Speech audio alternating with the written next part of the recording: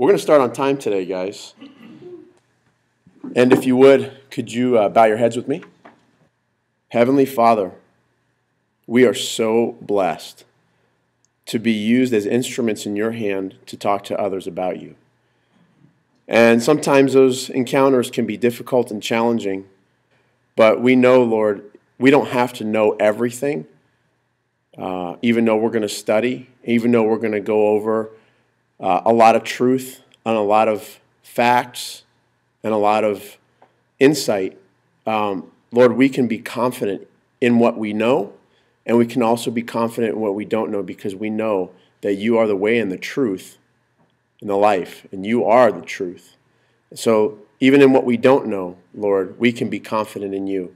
So with humility we proceed, and I pray, inviting your Spirit to be present here today through me, in the hearts of everybody listening, and in the heart of those who would even hear this recording. And we're praying, Lord, that it'll make a difference for your kingdom. In Jesus' name we pray. Amen. All right, so this is one of my favorite topics, and it's one that I'm really excited about. We are going to talk about witnessing to Jehovah's Witnesses today. This is a good one. And I got to say, there's all different types of folks that we'll encounter in our time as Christians sharing the gospel. And there's all different sorts of strategy. And this is one that I particularly enjoy, because witnessing with Jehovah's Witnesses, from my experience, has been, they think very linearly. So they're thinking logically. They're thinking linearly. They're looking at grammar. They're looking at facts to be able to back up their points. Okay? Whereas in the Mormon faith, there's magical glasses. There's all these different ideas that we just have to believe, and there's really no linear, logical way to believe them. Like Joseph Smith translated these tablets using these glasses that he found, because he was illiterate. He couldn't read or write, but he found these glasses, and then he finds these gold tablets, and the glasses help him translate, and then the tablets disappear into heaven or whatever, and now nobody can follow up on his work. So we're not talking about that kind of, how do you deal with that? It's like our word against theirs, right? Well, we're going to do that in 2 months. We're going to tackle Mormonism, but this is a lot different. They're using the Bible. There's no other holy book. They're using the Bible. And Jehovah's Witness will use your Bible. In fact, one of the tactics that they will do to give the comfort to the person at the door that they are at is say, hey, can you go get your Bible? So we then go get our Bible, and then they point in your Bible, hey, Jesus is lesser than the Father. In fact, what I wanted to do is I wanted to start by sharing with you guys my first encounter with Jehovah's Witness. Growing up in a Christian home, my dad was a missionary kid. We did Bible. We were into the creation evolution thing. I mean, and I heard him talk about Jehovah's Witnesses. And he actually dealt a lot with them in Africa when he lived there. There were some folks that they'd converted from Jehovah's Witness in Zambia during his 18 years in Zambia. And so he's very used to it. So I had heard about Jehovah's Witnesses, but we never really studied the topic. I never studied it. But my first encounter was in the fall of 1995. I was 17 years old, and I was sick. I was homesick, and I'll never forget it. I'll never forget it. I'm sitting in my bed on a Saturday morning, looking out my window of my bedroom, and a car pulls up and parks across the street, and like 3 or 4 people jump out with some Bibles and stuff. And so I'm like, I think those are Jehovah's Witnesses. I'm like, I was well enough to go have a conversation, so I'm like, I hope they knock on my door. I'm going to eat their lunch, right? And so, sure enough, the door knocks. I go and answer the door, and I invite them inside. Very nice, well-dressed. And they had like a kid that actually was going to my high school. I'm like, dude, I didn't realize. You're in my school. Oh, how you doing? Oh, good. See the football game? Nice, real nice, nice guy. He was a friend of mine. I didn't realize that he was a Jehovah's Witness. And so, very pridefully and very arrogantly, I thought to myself, I'm going to tell these guys what's up, right? And then they bust this verse out at me. John 20:17, they said, Dave, can you help me answer a question? Go get your Bible for me. I'm like, okay, sure. Go get my Bible. And I come back, and they say, open to John 20:17. And it says, Jesus is saying, I am returning to my Father and your Father, and to my God and your God. If Jesus is God, how can he be returning to God, to his God? He has a God? Wait, I thought he was God. Don't you believe that he's God? Well, if he's returning to his God, how can he be God? And there's only one God. 17-year-old kid. My pride and arrogance went right out the window, man. I was like, wow. And I was troubled. So before we move on, if you were to be asked that question, how would you answer? Anybody? If Jesus is returning to his God, how do we answer that question? Is he answering as a man? That's what I would say. Okay. He's answering as a man, but he's a man. He's answering as a man in his human. All right. Anybody else want to add to it? It's not easy. Ryan? I think God the Father has always been God the Father. God sent his Son, himself as flesh and fully human. So Jesus is saying, I'm going to return to my Father, the right hand where I belong. Curtis? It doesn't say explicitly, I'm not God. There's no implicit speaking saying here.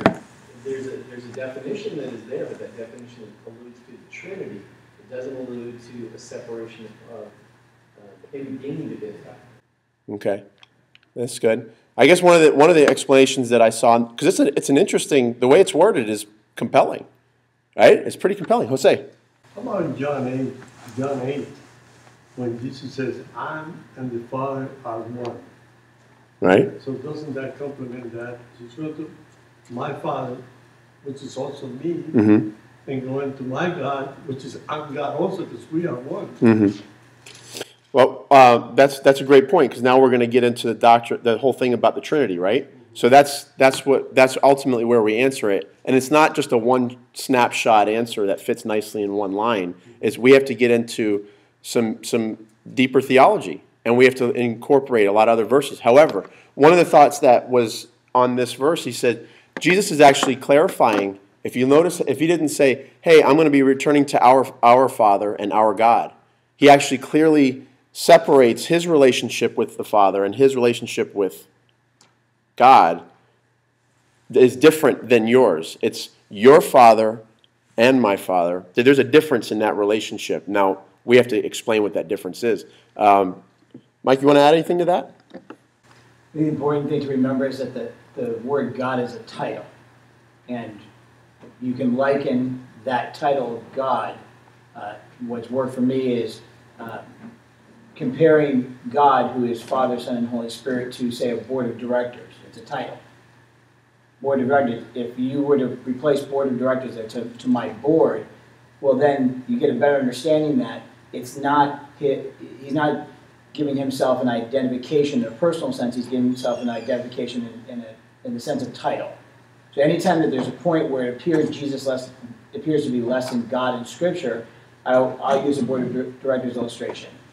Just as you could have a president, vice president, and secretary on the board, you have Father, Son, Holy Spirit in the Godhead. A vice president may say, well, I'm going to return to my board. Does that make sense? Does it mean that he's the only person on the board?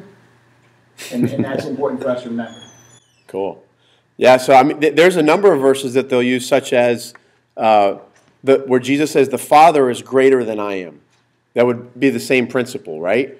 When he says the Father is greater than I am, he's not saying that in nature the Father is greater than he is, but he is greater in what? Authority, right? So the President of the United States is greater than me in authority, obviously, but he's no more in nature. We are the same. We have the same nature. So a lot of those kind of interesting verses that seem to imply Jesus saying that the Father is somehow more than he is, or so on. That's an authority, not so much nature. So, but here's what happened to me on that day. So they leave It's like they came in with like a sledgehammer, man, and just like, bam, hit me on the head and walked out. And I left, and I'm thinking, man, they came in and showed me in my Bible that Jesus has a God. Happened to be that at that time I was working as a valet guy in a Jewish country club, hence the last couple months that we had on the witnessing to Jewish folks. I was in a very deep thought process on, is Jesus actually the Messiah? It's amazing to me that all these Jewish people missed that. Like, how do they miss that with all these amazing prophecies and so on? And so what it did to me is, if this New Testament deal was just written by a bunch of fools, then I'm worshiping a false god. And I actually started, now here I'm sick. I had pneumonia. And I'm sick in bed, and I'm wheezing, and it's 12 o'clock in the evening, 1 o'clock in the morning, 2 o'clock in the morning, and I'm sweating. And I can't get this out of my mind. And I'm not like a hyper-spiritual guy, spiritualize everything and so on. And this is there's a very few settings I'll tell the story, but for this class I'll tell this story. I began to feel what I believe was a demonic presence. I was on my bed, and I felt the presence of something, and I felt trapped on my bed. I felt like I could not move. And I stayed there terrified for about a half an hour as I'm battling with Jesus' divinity. And I'm sitting there sweating. I wish I could, my bed was wet with how much sweat I had. And I was battling with the intellectual thing of what I had heard, that I'm worshiping a false god, if that's true. And this is, So eventually I said, enough. I literally had a high bed about this tall, and I rolled out of that bed and fell down onto the floor, face down, and I said, God, I'm going to pick up my New Testament, and I'm going to start in Matthew chapter 1, and I'm not going to stop reading until you show me a verse where Jesus says he's God. So I pick up Matthew chapter. I said, Lord, I am not, and I'm not a reader, believe it or not. I don't, I can only handle a small chunk at a time. But I was determined I was not going to put my Bible down until I found a verse that said Jesus was God. Isn't God good? Right in Matthew chapter 1.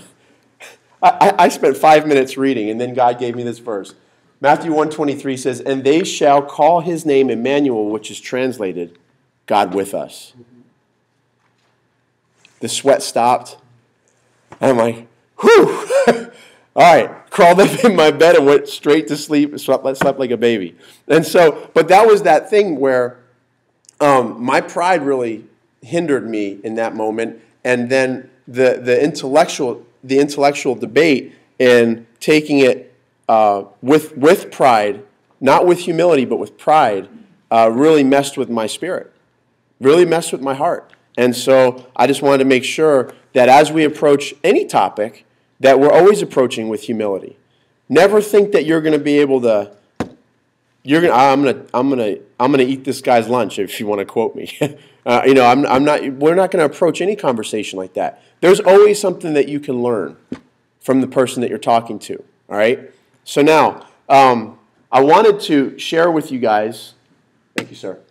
The book that ultimately, if you guys read through that thing that I sent out a couple weeks ago, a lot of the influence that came from that was from this book, and I'm hoping that Ron Rhodes writes a letter to Calvary Chapel, Fort Lauderdale, saying, guys, we just got like 100 copies of this book sold, and what happened? I'm hoping that happens, because this is one of the finest apologetic books that I've read in any topic. The way he cuts out. A lot of authors like to ramble with their own stories, with their own words, their own ideas, and so on and so forth. He cuts through all of that and hits straight to the point. Every single, I'm a highlighter and kind of underliner kind of guy. My book is torn to shreds. You can see my copy over there. It's falling apart. Every single line in this book has meat in it. It's incredible. It's 400-some pages. So I strongly suggest that everybody picks it up. And he has got a whole series. He's got reasoning with Masons, reasoning with Muslims, reasoning with Roman Catholics, and Mormons. So I've found that the other ones are helpful, but something about this one particular, like there's really, I don't know who he was getting his info from and influence from in writing this, but he just hammers it. And I strongly suggest picking up a copy. It should be in everybody's library.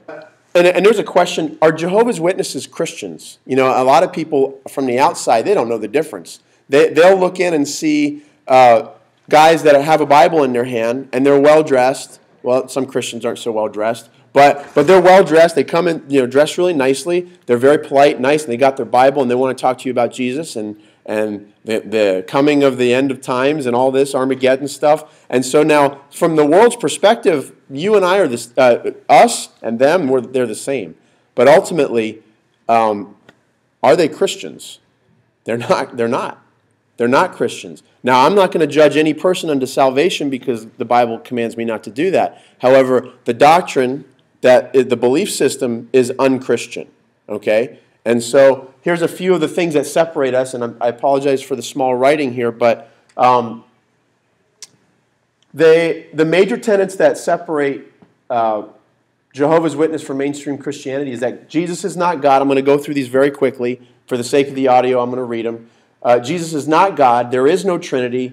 Jesus is actually Michael the Archangel. Okay? And that God changed him into Jesus, a man just like you and me. And then he came, he did his thing on earth. He died not on a cross, but on a stake or a peg or a tree. He was pinned with his hands above his head, not outstretched. Okay? And that when he died, his body dissolved into just the elements of the earth. Okay? And then when he resurrected, it wasn't a bodily resurrection, but a spiritual resurrection. And you know, here's something that I'm a little confused on, but I actually read in certain places that they believe that the bodies that Jesus said, hey, touch me here, that wasn't his body, but was some kind of manifestation of a body that he used so that he could prove to them. And he's just saying, hey, I got flesh and bones here. I'm eating with you. That was all just a manifestation so that they could believe that he was real. But it wasn't his body at all. It wasn't his original body. Not his original body. It was like a renewed body, and that's how they explained that. Remember, most of the disciples didn't recognize him. Mm-hmm. That's how they explained that. Okay. All right. So they believe in the doctrine of soul sleep. Both the saved and the unsaved, when they die, your body goes into the earth, and you go into a spiritual unconsciousness, if you would. You're not awake. You're not conscious. And that at the end, when God is going to do this resurrection thing, now He's going to raise up our bodies. There's no difference between we don't have a spirit, if you would. What we have, our soul dies with our body, if you would, and that's going to be raised up at the last day. Okay, and they'll try to twist 1 Thessalonians 4 and a few other verses where it talks about that those who sleep in Christ. Okay, so they believe that heaven only fits 144,000 people. That there's this thing called the anointed class that filled up in 1935. Heaven's full, so we can't get there. But the second, plan B is kind of this paradise earth thing. So then when the resurrection happens, Jesus is going to rule the earth, and we're going to be in paradise earth along with him. So Jehovah's Witnesses now never make it to a heaven. That was reserved for the 144,000. Interestingly enough, all the Old Testament saints, they believe, will be with us on paradise earth, not in heaven. Okay? They deny the literal punishment of hell. Obviously, if we're those who at the resurrection who are saved and are going to enjoy paradise earth, they would do that. But those who are not saved would be annihilated for eternity. They just cease to exist. So there's no hell, there's no punishment, there's no consciousness. That's just it. They deny salvation by grace through faith alone. In order to be saved, you must be an active, baptized member of the Jehovah's Witnesses. Salvation can come by no other means, and by active, like when you say an active member, they're talking about active witnessing, door-to-door kind of thing, right? That's basically what that means? So if you're not doing that and you die, it's lights out, literally. Jesus is, and also Jesus already returned invisibly, spiritually in 1914. They'll say, well, he went after his resurrection, he transformed back into Michael the archangel, and since angels are invisible to us, spirits are invisible, he returned in 1914 and is now dwelling with us on earth, right? He's here now, right? They believe he's still ruling from heaven, but his presence is here. His presence is here. Okay. So, more to come on that. It's kind of fun. All right, so what I wanted to do is go over a brief history of the Watchtower, just so that we know who we're talking about, okay? So, the founder is this guy, Charles Taze Russell. He was born in 1852 in Pennsylvania, and he was born into the Presbyterian church. He later started attending a congregational church, but he had major challenges with three doctrines of the Christian faith. Number one was the deity of Christ, the Trinity, and the doctrine of hell. So he had challenges with those. And by the time he was 18 years old, 1870, he started his own home Bible study. So, Pastor Greg would be proud. He's got his own home Bible study. He's 18 years old, and now there's 8 million Jehovah's Witnesses that started from a home Bible study, okay? So, but he later became the pastor of that flock. They called him Pastor Russell. And in 1879, he started publishing the Watchtower magazine. And today, there's 25 million monthly copies. And I'm going to grab one of the Watchtower magazines. This publication comes out every month. It's called the Watchtower magazine. And there's 25 million copies of this put out every single month. And it's in 148 different languages worldwide. Every single month, every Jehovah's Witness around the entire world is on the same page, literally. Okay, it's pretty phenomenal. The organization in that organization is very organized, very, very organized. Okay, now has a sister publication called Awake, and I think I have one. Look at that, awesome. This is and what would be the difference between the Watchtower magazine and Awake magazine? Is there? The Watchtower is more the theological study, the doctrine, and the Awake is supposed to be more current event focused. Okay, great. Well, there's we got 22 million copies of this go out every month. All right, so a lot of people are getting these documents. They're very quick to hand them to you, very quick to give those to you. And I have a nice little collection that I'm starting to accumulate. I like this stuff because it seems that the more stuff I get, the more ammunition they give, because there's all kinds of, well, you'll see what I mean in a few minutes. But during his time, Russell was invited into many, before he actually separated himself off of mainstream Christianity, he was invited into many Protestant churches to preach from pulpits. And he traveled around. He was kind of an itinerant preacher. And it said before he died, he had traveled over 1 million miles preaching different places, but also authoring these publications that were coming out every month. In 1882 is when Russell openly rejected the doctrine of the Trinity and separated his group out from mainstream Christianity. Okay. Now here's one of the interesting things that it was true about him in the past about the Jehovah's Witnesses, but not so now. But he had a great interest in end times events, which Jehovah's Witnesses still do, but that they were connected with pyramidology. So Russell believed that by looking at the pyramids,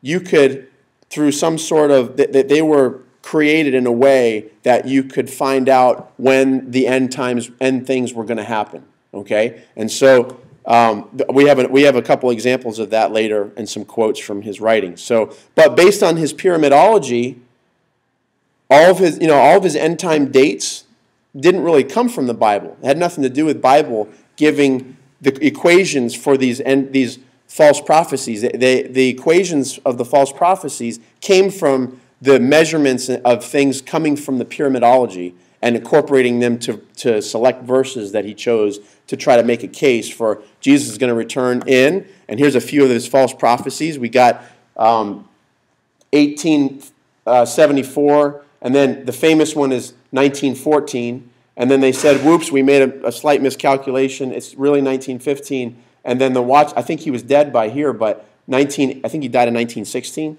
1918, the Watchtower Society said, well, here's what it really was. 1918 was going to be the end of things.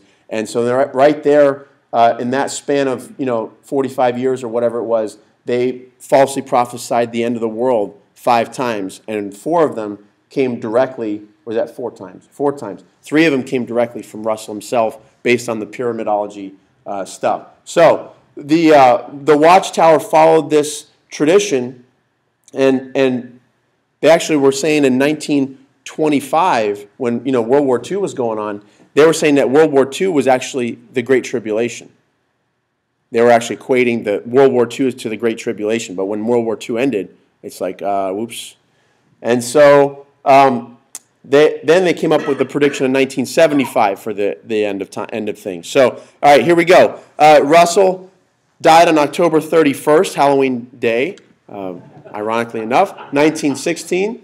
And they erected this big pyramid headstone right on top of his grave in Pennsylvania. And it's pretty interesting. And then carved right on the top of the pyramid there is the symbol of a cross. Because back then, they didn't believe in the whole stake thing. So we'll get more to that later. All right? Brief history. Now, he died in 1916. When that happened, this guy, Joseph Franklin Rutherford, assumed the presidency after Russell's death. And that's him pictured up here on the top. And Rutherford moved away from pyramidology, later calling it satanic. So it's a little bit of a difference, isn't it? But it's funny how the dates that they still believe that Christ came invisibly in 1914, that date came from Russell's measurements of the pyramids, but was a doctrine that was satanic. So we'll get more on that later. But in 1931, the organization was officially named the Jehovah's Witnesses. Okay. After Rutherford's death in 1942, this fellow here, Nathan Knorr, Homer Knorr, became the president, and he began to deflect attention away from himself. So he's not the one publishing the literature. The literature actually became anonymous. Okay, so the New World Translation and all the publications, they're not putting names attached to it, and it's a claim to humility that we're not trying to promote a human being. But ultimately, what's the problem with not attaching a name to a publication? When you falsely prophesy the end of the world, we can't point a finger, can we? All right. So now, but actually, that kind of helps our argument to say, hey, we're not pointing at an individual; it's the whole organization, because they're saying that the whole organization is coming up with this date. All right. So now, lastly, when Knorr became president, he wasn't as much of a doctrine kind of guy. But there's this guy here, Frederick Franz. He was sort of a doctrine junkie. And Knorr gave all the doctrine stuff over to Franz. So Franz, we're going to see, is one of the major contributors to the New World Translation, which we'll talk about right now. In 1950, they published this New World Translation. The first rendition was published. And then there have been several publications. How many? Like 7 or 8 that have come out? Revisions? Since the 1950s, I believe it's 4. 4, okay. So four times that they said, you know what, let's go back, and there's some things we missed, some more things to hide, or whatever, however you want to call it. But there's the one reading in 1950 is a lot different than the one that reads now. And Pastor Mike's actually got this new one. Ooh, pretty. Because all the Bibles kind of like have the black cover, but actually I got it pictured over here. This is the Silver Sword edition. And that's nice and fancy. And I don't know, how much have you been able to really dig in? Just the key verses. Key verses. All right. So either way, this book, if you were to look through my little thing here, it's all got all kinds of notes in it, man. It's good. When they come to my door in the future, or now, I can go get my copy of the New World Translation and say, yeah, this is your Bible, right? Oh yeah. So now I've got my notes written right in the margins. It's pretty effective. There was this edition here, the Silver Sword, was released in October of 2013. So they had this big 129th annual meeting together, and then this guy Jeffrey Jackson, who was the guy who was going to unveil this new Silver Sword edition. He said that Jehovah really hooked us up with some great weather so that we could make sure we get his word out with a bang, right? But the silver sword order became already a limited edition because what they did was they found a big-time editor's error up here in Numbers where they flipped the verses around. So they actually had to retract all the things that they just released that, from the release of this, of this new edition, and that Jehovah made sure the weather was really good for, because this here, it says, this page goes from Numbers 35 to Numbers 33. So they flipped it, so they had to retract them all and then fix it, put it back out. Huh? Read it backwards, all right?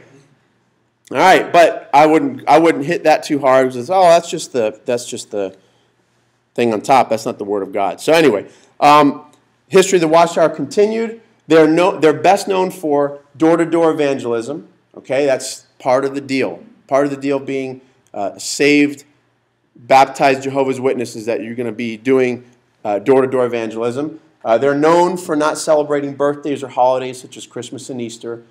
They do not allow blood transfusions. We all have heard those things. And they do not allow members to vote or belong to government positions such as the military. So those are the things that, hey, what does the world know Jehovah's Witnesses for? That's what they know Jehovah's Witnesses for. But the world kind of lumps us often into the category. They don't really know the major differences because there's a lot of things that look similar. All right? Today there's over 8 million Jehovah's Witnesses that meet in 90,000 Kingdom Halls worldwide. The headquarters is here, this building here in Brooklyn, New York, and it's governed by this board of 12, I guess they're elders, is that what they would call them? This board of 12 guys? Governing body, okay? And all this is public stuff, they put all that out. And they believe and teach that the Watchtower Society, this group of guys here, is the sole way that God communicates to people on earth. And there's no other way that God communicates. It's through the Watchtower Society. Okay? So salvation only comes through being a baptized, active member of the Watchtower Society. Okay? So now, one of the crazy things is that there's a teaching of that, and I don't know, like, how does this sound? Would they say, would they actually verbalize, don't think for yourself, you have to think through this? Do they actually verbalize it that way? No, not that clearly. Okay. Well, it's a subtle thing, but this is what they do is with subtle notes and writings through these publications. Here's what they'll say. This is one from the Studies in Scriptures, okay, back in 1988. But not only do we find that people cannot see the divine plan in studying the Bible by itself, but we see also that if anyone lays the Scripture studies aside, meaning these publications, even after he has used them, after he has become familiar with them, after he has read them for 10 years, if he then lays them aside and ignores them and goes to the Bible alone, though he has understood his Bible for 10 years, our experience shows that within 2 years, he goes into darkness.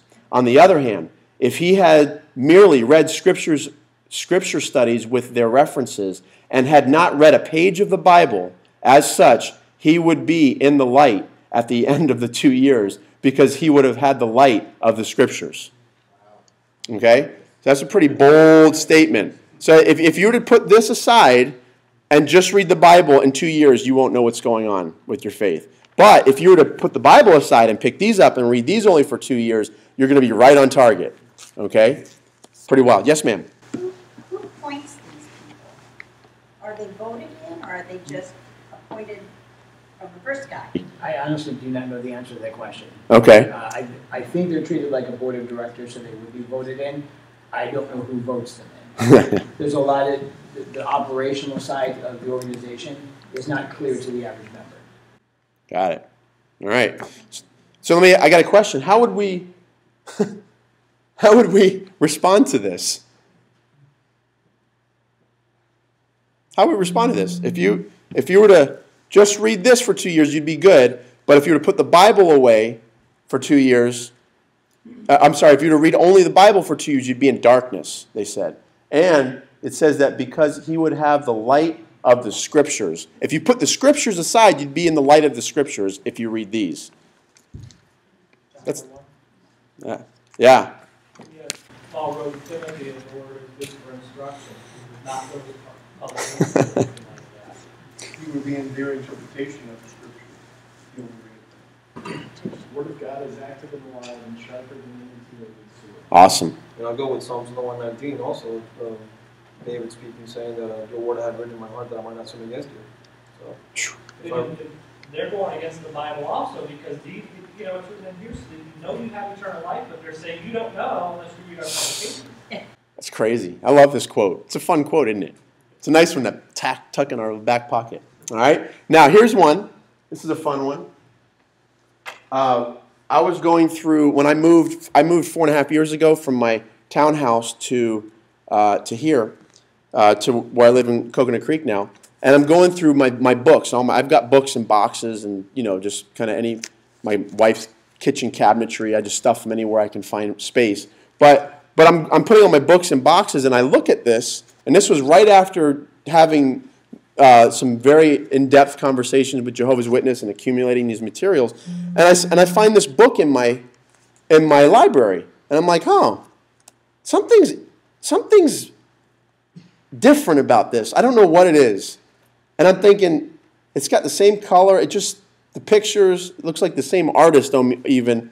And I thought, I wonder if this is a Watchtower publication. Sure enough, I look in the back. It's a Jehovah's Witness Watchtower publication. It's a Bible story book for children, okay? And so, but here's the thing. How did it get in my library? I have no idea how it got in my library. That's the point. The point is, talking about wolves in sheep's clothing. They're giving stuff that just talk about Jesus. Here, some Bible stories for your kids. Okay, take it. But in there, if you were to read through it, there's pictures of Jesus on a stake and, talking about how he's not God and he's Michael the Archangel. And it's got all that stuff in there. So if I were an ignorant Christian and not studied, I'd pick that up and I would start believing this. Okay? So, the Jehovah's Witness, what do they think about you? So now we're going to switch gears going from the history to what do they think when you're in front of a Jehovah's Witness, how do they view you and me? What are they thinking? And what they think about Pastor Mike is even a whole lot different, right? Because you used to be there. So, what they think about you, here's a couple bullet points.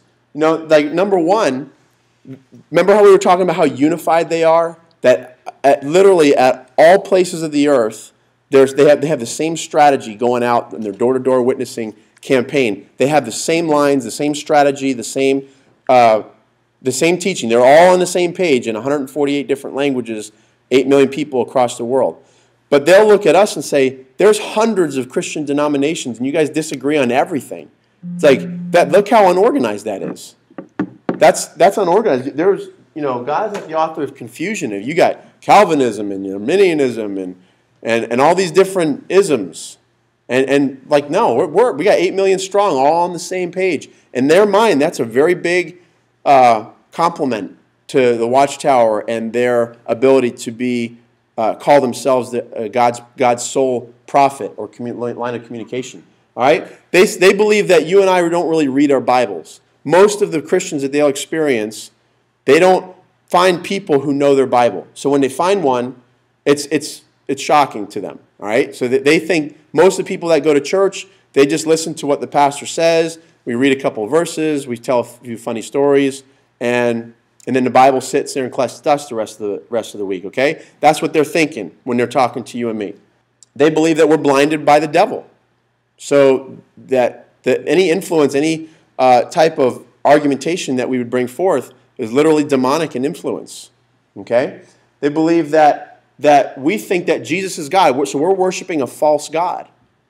Or we're worshiping a non-God, we won't call him a false God, as we're going to talk about John 1:1 in a little bit. But we're worshiping a non-God or a lesser God, but we're not worshiping Jehovah God, which the Bible says is the sole God or the only true God that is deserving of worship, okay? They think that, I can't believe that you guys think that Jehovah God would send people to hell for all eternity.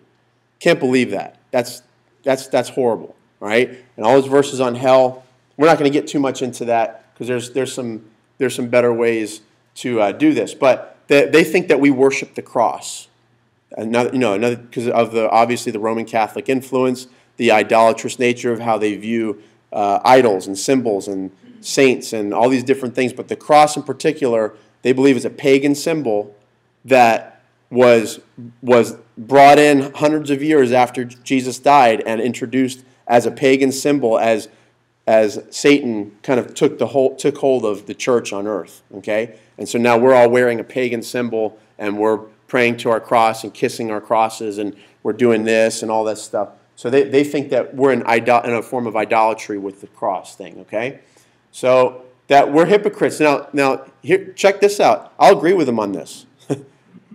They witness a lot of hypocritical behavior. So the hypocrisy there is when they look at us for putting up with the drunkenness and putting up with people who are sinners, they're looking at us as though you guys are hypocrites, man. All right? So you don't preach the word specifically, i.e. going door to door. So like you're not doing God's work. You're supposed to be going out and knocking on doors and witnessing in this way, okay? Jehovah's Witness? Come on in. But because we're involved in politics and voting and military and all that, and the whole thing with Christians, the Christian right wing and how they're involved in making wars and all this stuff over in the Middle East, all that stuff, that's just distasteful because the government is literally the tool that the enemy is going to use to try to overthrow God's kingdom, right? So if we're taking part in that government, they believe that we're part of the evil system. So that's how they think of us when we're talking like that. And then the amount of persecution they get is tremendous. And I'm going to tell you a little bit on that now. But they don't believe that we're persecuted. Because we're such hypocrites, because we look so much like the world looks, that we're not getting persecuted because the world is okay with us. Because the Christians are drinking with them at the bar and hanging out with them at strip clubs, and so they'll go to the bar on Saturday night and show up at church late for the 1 p.m. service on Sunday.